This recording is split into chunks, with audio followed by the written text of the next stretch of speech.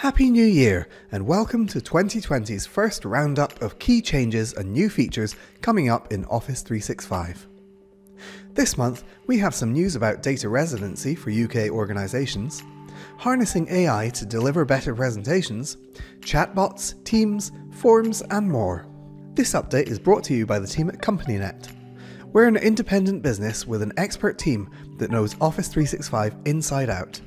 If your organisation is looking to get more value out of Office 365, drop us a line.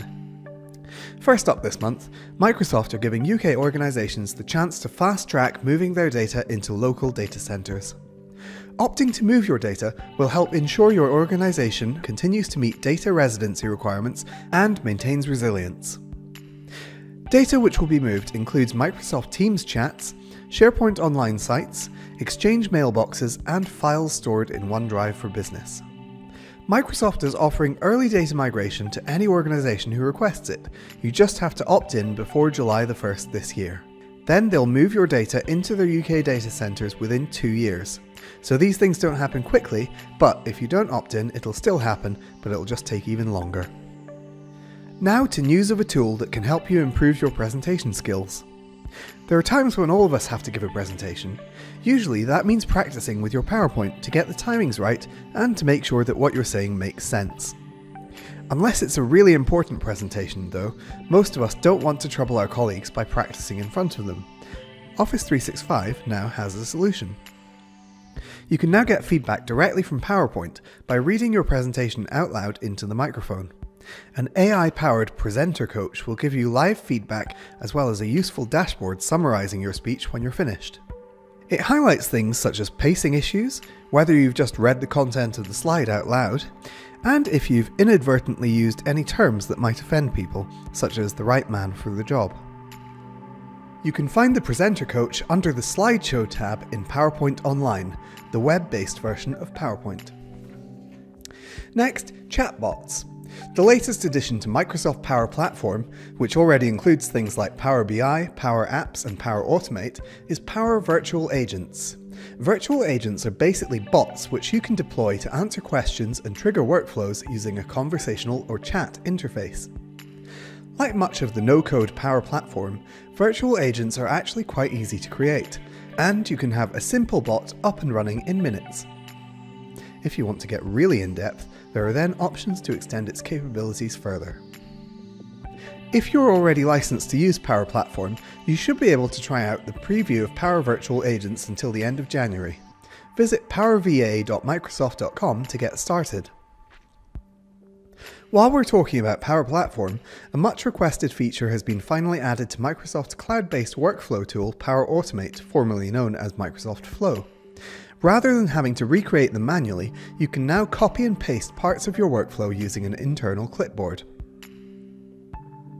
A new feature is coming to Outlook Online, which will help you get better prepared for meetings. Meeting insights will soon automatically add themselves to the bottom of each relevant calendar meeting.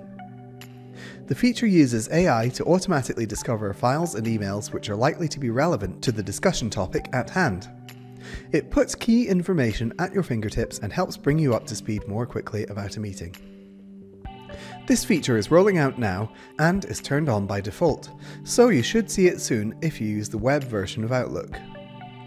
Next, here's something that's been in Teams for a while now, but which you might not have spotted. If you select a person, there's now an Organisation tab. This reveals an org chart showing that person's colleagues and their line manager. You can even navigate through the chart so long as those links have been made in your organisation's Active Directory.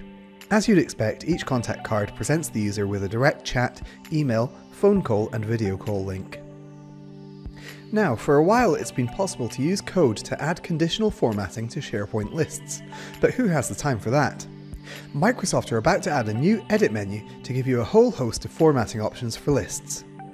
For example, you'll now be able to specify colours, borders, text formatting and styles, and even icons. Microsoft Forms users can expect a new field soon, which lets users upload a file as part of their form submission. When setting up your form, you'll simply be able to add a new field with File Upload as the type. You'll be able to specify how many files can be attached, as well as size limits and allowed file types. This new feature opens various interesting new possibilities for your forms. This is being rolled out exceptionally slowly, with some people receiving the update last year and others still not getting it, but it's expected to reach everyone very soon. Finally, a word about Office 365's Service Health Dashboard. This is an essential tool for checking whether there are any incidents or advisories happening across Office 365 that might affect performance. Although the dashboard itself is very user-friendly, it comes with several limitations. Only people with admin roles can access it, and it requires admins to check the dashboard regularly rather than providing an alert function. The impact is that it's difficult to proactively spot issues and notify users of them unless admins continuously check the dashboard.